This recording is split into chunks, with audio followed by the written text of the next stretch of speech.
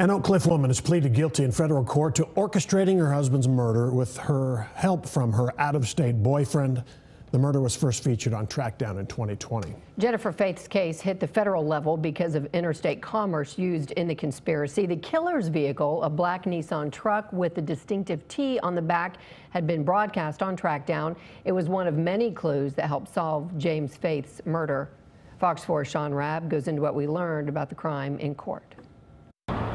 Federal District Courtroom of Judge Jane Boyle echoed with the clinging of the shackles on the feet of Jennifer Lynn Faith as she made her way across the court to the defense table where she would plead guilty to the murder for hire of her husband.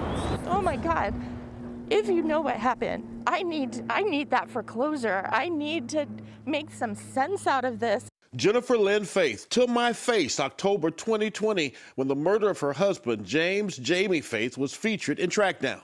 Jamie Faith gunned down as he and his wife walked Maggie the dog, shot 7 times from behind. Anytime someone loses their life, but when people come together and put a plan together to take someone's life, it's a horrible thing, and we can't allow that in the city. Defense attorneys Toby Shook and Cody Skipper walked Jennifer Faith through her guilty plea to using interstate commerce in the commission of a murder for hire.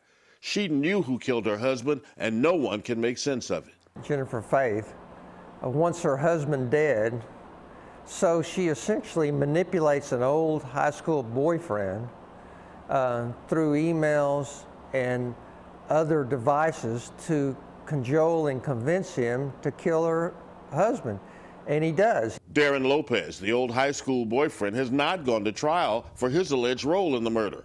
Murder for hire is a death penalty case, and Jamie Faith's family asked the death penalty not be an option for the woman who thought it all up, so she could revisit life with the high school sweetheart on the $629,000 insurance policy Jamie Faith had through his IT director job at American Airlines. You usually see stuff like this in the movies, but in this case, it's real life.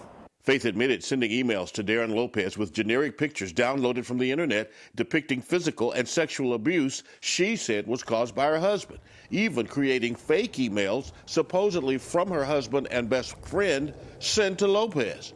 Abuse that never happened.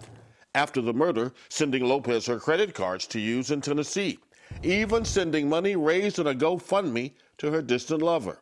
That's what the body was lying down right there. Uriel Hernandez lived across the street from the Faiths. His wife donated to the GoFundMe. She was pretty surprised because, I mean, she didn't expect all this. Well, nobody ever suspected all that. Miss Faith isn't going to get out of prison during her life, in my estimation. Sentencing for Jennifer Lynn Faith is set for 1:30 in the afternoon, May 26th. Sean Rabb, Fox 4 News.